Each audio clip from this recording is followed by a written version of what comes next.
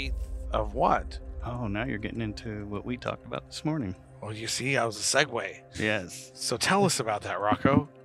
Well, I'll start out and I'll let Chris fill in some of the blanks. Yes. But essentially, there's a couple things we'd love to kind of talk about. Number one is how we talk about dosing. Mm-hmm. So you're not talking about how many grams of dried mushroom you ate, because we've already done some testing and we know that there's quite a bit of variability in potency, some from 0.1% to plus 3%. So that could make a difference of 4 to 5x in terms of dosing.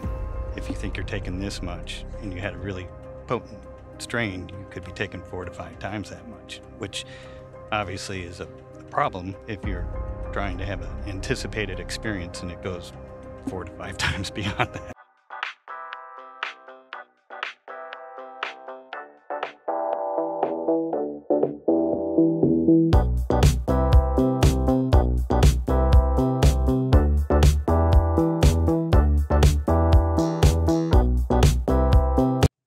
Demitri Downing back here, Mita Unshackled at the Emerald Conference in San Diego, California is 2024. And I'm here with my friend Rocco. How you doing? I'm doing great. How you doing, You Demitri? brought your bag. I did.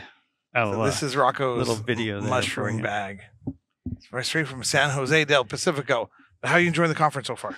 It's been great. First day, and There's some really good conversations here. That's what I like.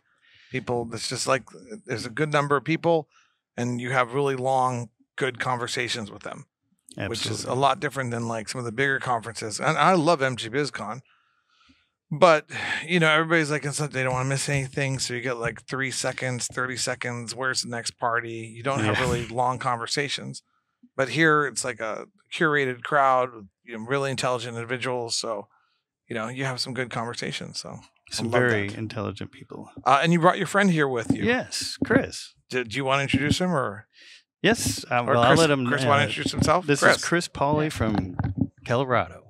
Yeah, so I'm Chris Pauly. I'm a co-founder of Triptomics, and we've been doing mushroom and psychedelic research and all kinds of natural product research, doing chemical testing and genetic testing as well. What? Triptomics. So like I do Triptomics. genomics and transcriptomics. It's like the study of basically the study of TRY. Triptomics. And what is the legal status in Colorado? You guys have therapeutic centers are legalized, but you can't buy and sell CPG products. What's the exact status of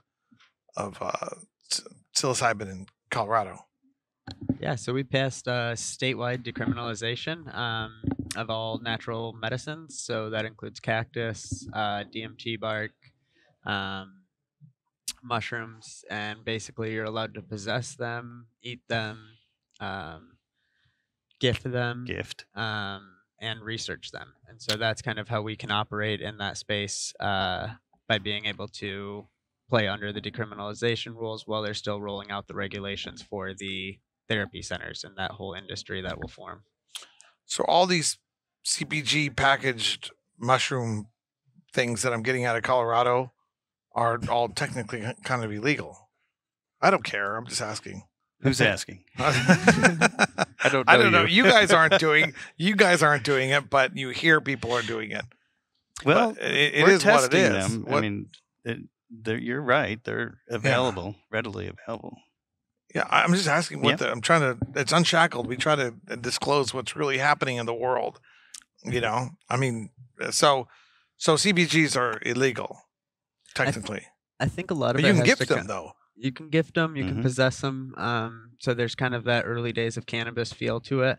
Right. I'm moving to but Colorado. also a lot of times, you know, cops aren't notorious for pulling you over and finding mushrooms on you and busting you for being a bad guy. Like, yeah. You don't really get that connotation with them. So I think a lot of it boils down to the enforcement of it, and it's just not something police really want to enforce. It's not causing harm to anybody. So what are they gonna? They would be creating the harm that's being caused there. Yeah, of course. So in the gifting thing, are people like gifting T-shirts and throwing in selling T-shirts and throwing in a gift? Is that happening? That is one way. There is a. You're not doing it. You're just telling me what other people are doing. Yes. No, I'm agreeing. There's all kinds of He's creative like, ways that they're I'm not going to tell on my friends. This is, he's having flashbacks. Tell us what's happening, Rocco. Come on. No, go ahead. Sorry. There is the idea of selling like consulting. So you can trip sit for somebody and charge for that. And give them mushrooms. Consulting.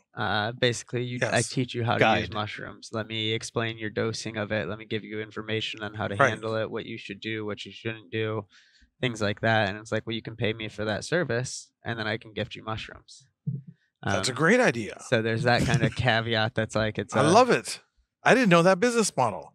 You see, now a little bit better than not the a business t-shirt. model. Now I have something. It's not a business. No, but it is your consulting business. And you're gifting. It's a spiritual business. Okay, well, I mean, but it's still a business. I mean, even the Catholic Church is in the business of. True. You know, I mean, they're big landlord people. Let's be honest here. Okay, so what other models are out there? I love this.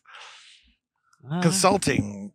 Well, let me just add one thing for clarification and accuracy. So what we kind of glossed over a little bit is there's two parts. So there's the decrim, which is what we're talking about here. Where you can grow, possess, and gift as much as you want, really, with no limits. And then there's a regulated model, which is currently being rolled out, and it is not implemented yet. So, but the regulated model isn't going to have production, manufacturing. It's not a retail model. It's not a retail model. It is a medical model, and you got to go in. There's all kinds of various steps in the process where you got to have all these different sessions, and you got to have licensed practitioners and all this stuff that basically creates a situation where you're paying $1,000 to $3,000 for a session. But but who's going to produce the products? There will be licensed producers. Oh, there will be. Yes, but they will not be able to sell retail. You cannot leave a facility with mushrooms. You have to take them at the facility. Okay. I'm 100% correct, right? That's as far as I know about it. And there's different time frames. And they're still rolling it out. Take a microdose, you only stay 30 minutes or an hour. Mm-hmm. You take an eighth dose, you're staying for sometimes 6 hours. And then it always raises the question of, what if the person tries to leave? What are you going to do at this doctor's office to hold this person there that you gave them mushrooms and they got up and left? And so Eric's nobody holds Eric down. Yeah. Going to like tackle the guy, or how are you going to handle that? And how do you know the strength of the dosage? An eighth of what? Oh, now you're getting into what we talked about this morning. Well, you see, I was a segue. Yes. So tell us about that, Rocco. Well, I'll start out and I'll let Chris fill in some of the blanks. Yes. But essentially, there's a couple things we'd love to kind of talk about. Number one is how we talk about dosing. Mm-hmm. So you're not talking about how many grams of dried mushroom you ate, because we've already done some testing and we know that there's quite a bit of variability in potency. Some from 0.1% to plus 3%. So that could make a difference of 4 to 5x in terms of dosing. If you think you're taking this much and you had a really potent strain, you could be taking 4 to 5 times that much, which obviously is a problem if you're trying to have an anticipated experience and it goes 4 to 5 times beyond that. Okay. So what we would like to start the conversation towards is talking about the dosing in terms of milligrams of the active ingredient, which is psilocin. So we've kind of been talking about this terminology of psilocin equivalent.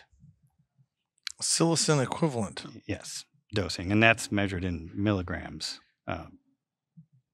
Okay. And is that... With what we experienced in Oaxaca was probably somewhere around 40 to 50 milligrams psilocin. Who experienced? I don't know. These people I heard about. 12 of them. Was that 40? That was about 40 to what? I'm guessing just from anecdotal experiences. Probably that was in the 40 to 50 milligram of psilocin equivalent. Interesting. Each. Well, the people that drank the full cup. Yeah. There were 4 of us that only drank half a cup. I worry about those people. Are they still lost in the jungle somewhere? It's funny. I was telling Chris about it. We were supposed to go mushroom foraging, and every one of the 12 people forgot about that until way after the experience was over. There's a substantial amount of distraction. There was. Yes. And by the way, I much respect for my Colorado journeymen who know how to handle their shit. That's great respect. But tell me a little bit about Triptomics. What do you guys do? Tell me about the company. How did it start? Yeah, so basically we, both my co-founder and myself, were in cannabis studying the chemistry and genetics of cannabis and realized how to partner those two to do metabolomics. So it's figuring out what metabolites do you produce and how do you produce them. And so we've kind of partnered our skills to really go after all natural products instead of just really looking at, just cannabis by itself and saying, okay, I can get to 33 cannabinoids we test for. That something is great, but it's like, oh, why don't we do this in mushrooms? Why aren't we doing this in cacti? Why aren't we doing this in our DMT extracts? Like, we should have this in everything that we use to understand, what am I taking? Can I predict this experience? Can I customize the experience? If you ever have macro to micro, kind of know what I'm saying, where you get to that point of this is a little more than I was expecting that day. And so we provide testing services to the general public under that decrim rule. You can personal use test through us. So all your mushrooms that you submit to our lab are for personal use only. And we're not licensed by the state of Colorado to do it, but we're allowed to operate under that decriminalization law right now. Right. And so we provide those services. We also do marker-assisted breeding, genetic markers that I've created that aim to kind of customize that chemical profile. So if you want a higher norbaeocystine mushroom or a higher baeocystine mushroom, you can make that right now versus, in cannabis, when we only could measure THC, the only thing you could breed for is THC. Yeah, I'm just curious what kind of gifting he does, Eric. You know what I'm saying? I'm just kidding. No, but along those lines, I've always wondered this. You guys are experts. Even with cannabis, you don't know what it's going to do to human. It doesn't. You can say 5%, 10%, 20%, 30% THC, or test. Explain what's in there a dozen different ways, but it's still going to impact every single person differently. And same thing with mushrooms, with psilocybin or with psilocin. So very good. So why bother? I'm just kidding. No, I can answer my own question. I know why we should bother, so you could at least give some sort of guidance. But even when I do a shot of vodka, if all three of us did a shot of vodka right now, all three of us are going to have a different reaction to that shot of vodka, depending on a lot of factors, So it's just a fascinating dynamic that it's a real world problem, a real world issue. I wouldn't necessarily say it's a problem, but it's a real world issue that needs to be addressed. How do we get there? How do we do that in cannabis, or especially psilocybin mushrooms? This is kind of where we have made our vision at Triptomics, is the idea of personalized natural medicine. That was another segue. That you're able to go into. I was tossing you a softball there. You're able to go into. He's going to hit it out of the park. I'm a little familiar with what you're up to. So we came up with this idea of personalized natural medicine. You get cancer, you get personalized chemotherapy. You have depression, you can get personalized antidepressants based on your serotonin receptors and how you process these drugs. You can sequence somebody, figure out what enzymes they have, and then relate that to what their experience is. And so then I can base it on, maybe you have a broken liver enzyme that you take this drug and you can't break it down, or you break it down really fast. And so you might not want to use that drug. And so that's getting into pharmacogenomics. So where you relate a drug to your genome, and you understand that drug-human interaction and why different humans have these different responses to drugs. But I'd take it one step farther and even say it's really, I think, boils down to microbiomics. So the idea that you have more bacteria and fungi in your gut than you do human cells. When you take a mushroom that's known to produce a lot of antibiotics and other kinds of compounds that can fight these things, would that potentially be the reason why it's 6 months after you did a psilocybin dose, you still have antidepressant effects? We know our gut-brain interaction is so influential in our life. Why wouldn't we think these mushrooms are changing our gut health? That's why we fast before we...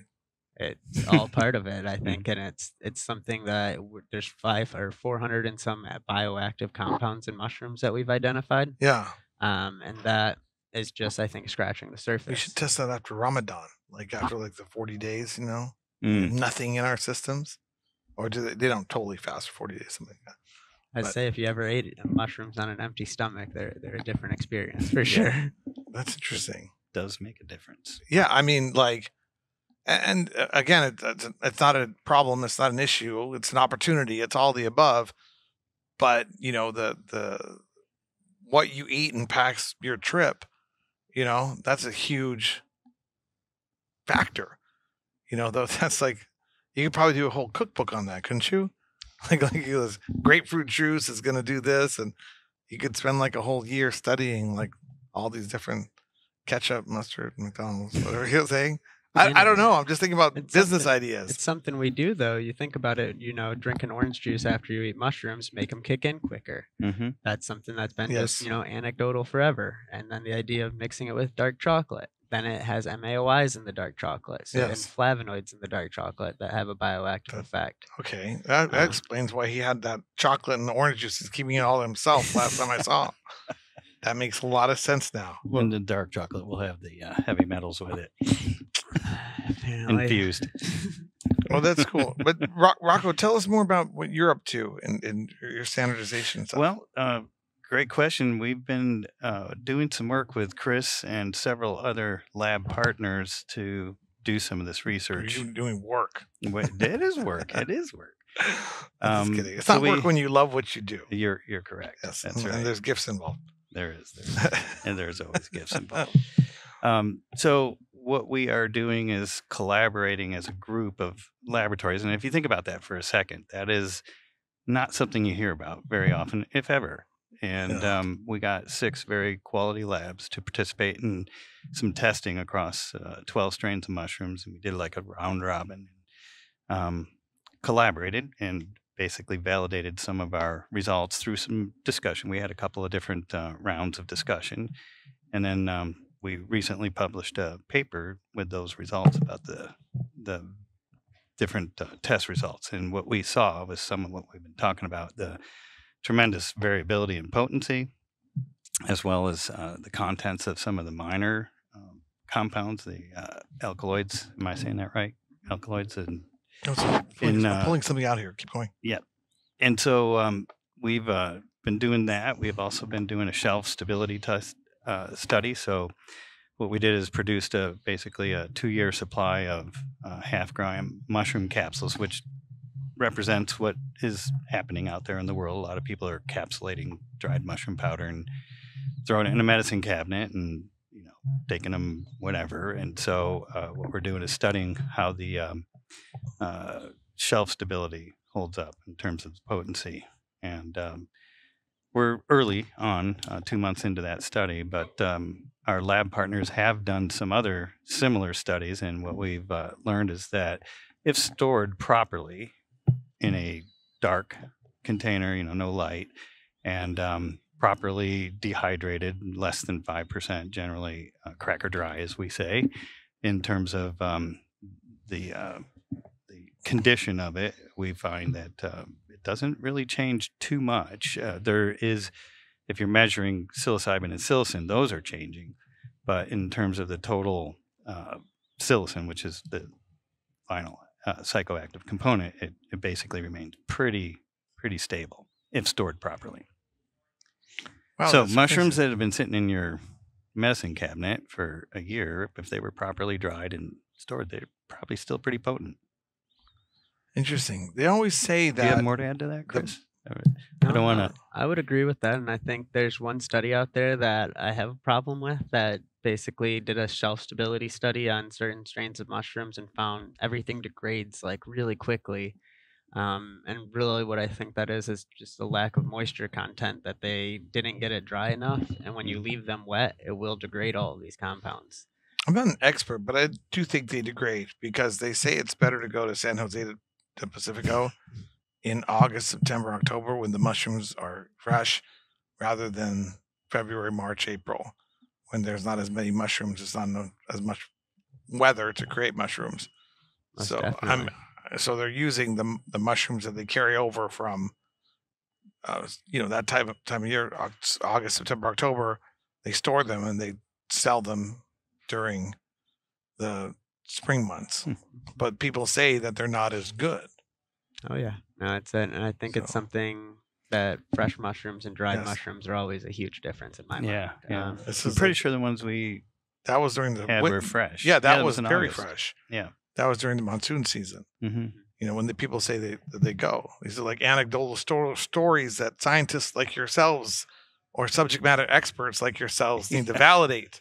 I'd say so. We actually got a chance to go to Oaxaca with a nonprofit I work with, the Entheome Foundation. Right. And their goal is to sequence entheogen genomes and kind of do this all over the world and set up basically research stations that local mycologists and local scientists can take over and continue this work. And so we got to go down to San Jose del Pacifico and set one up down there, I think 2 years ago now or 3 years ago.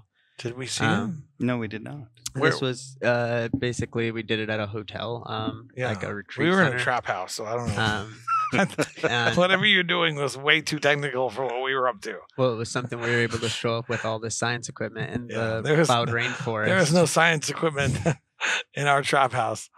And so we got to basically sequence some of the mushrooms, go foraging. We found, I think, 7 or 10 different species of like cyanescens, mexicana, zapotecorum. All of these are different species of psilocybe mushrooms. So the ones we named Rocco's finest already have a name? Oh, yeah. And they probably have a unique genetic sequence that differentiates them from all the mushrooms you can get around America right now. We weren't discovering a new world. No. Okay, sorry. Go ahead. But what else? This is great. So where in San Jose del Pacifico is this? I'm trying to think. It was basically like you drive through the town and just keep going up the mountain. And then, just continue back there. It was a little dirt road. I'm trying to think of the name of the hotel that we stayed at. It was an Eco Hotel. Yeah. Just beautiful place. They had a Tezmacal there, which the day we did kind of our ceremony down there, we did Tezmacal that morning. And so it was kind of the whole thing. You did it before? And the whole thing was... basically we were eating a vegan diet down there. They didn't serve any meat at this property. Right. So you were eating these like bread crackers things and then salads every day. And I was just like, you felt like so clean. And I think the Tezmacal before like even clenched your body even more with this idea of like, oh yeah, like I just sweated out all of this out of my body. Like this was, I think before and after might work. That might be the way. You might be. If you can do 2 in a day. Is anybody mixing hot yoga with mushrooms in Colorado?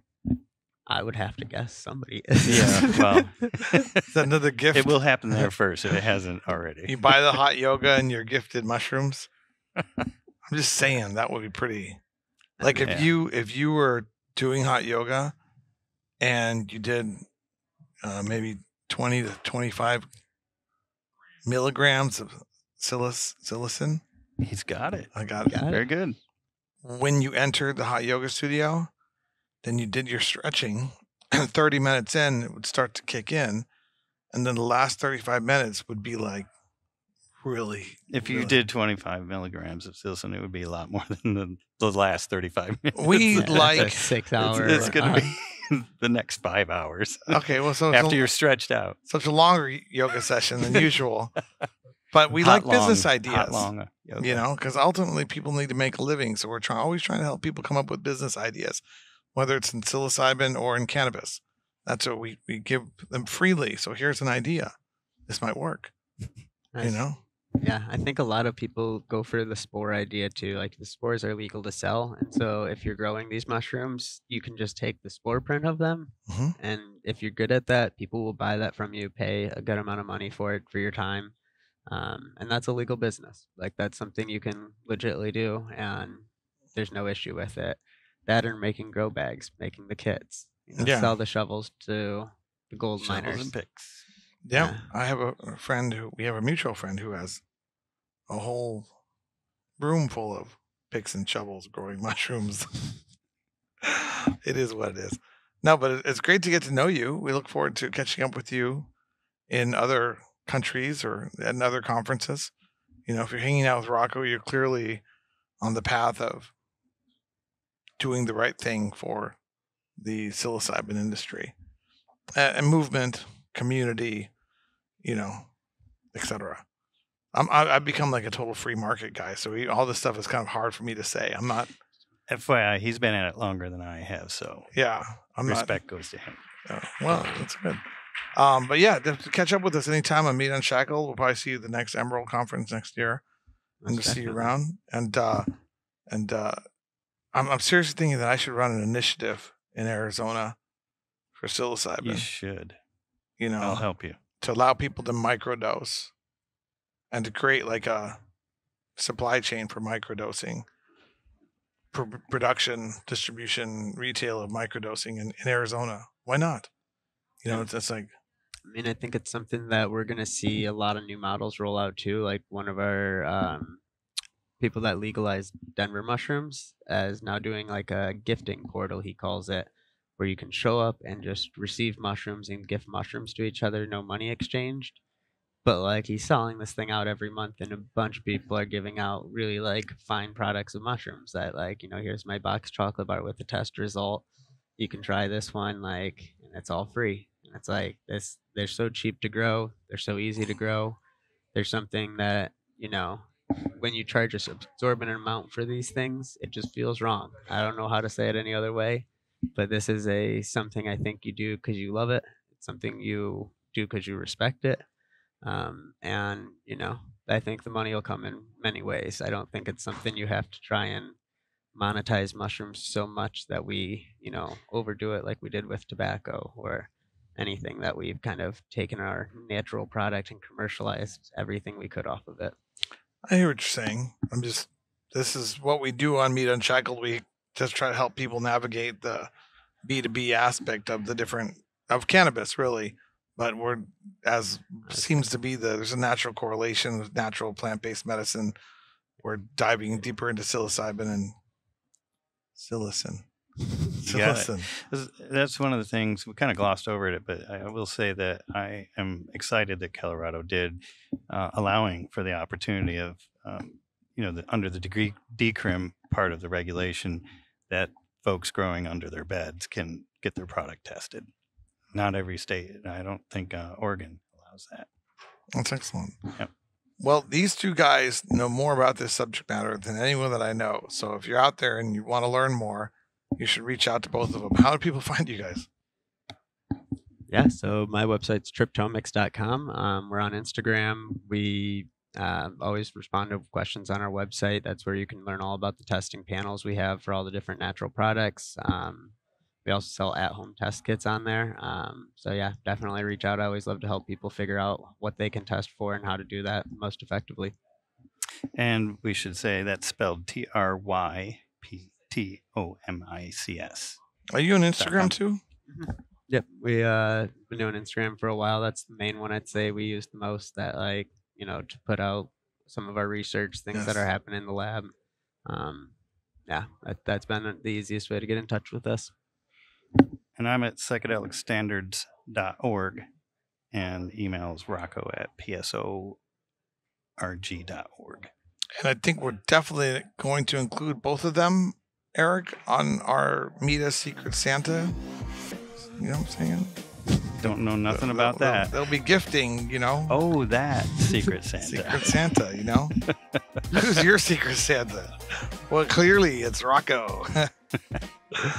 All right, this has been Demitri. Another episode of Meat Unshackled. We'll be back in Emerald with more individuals. See you next time.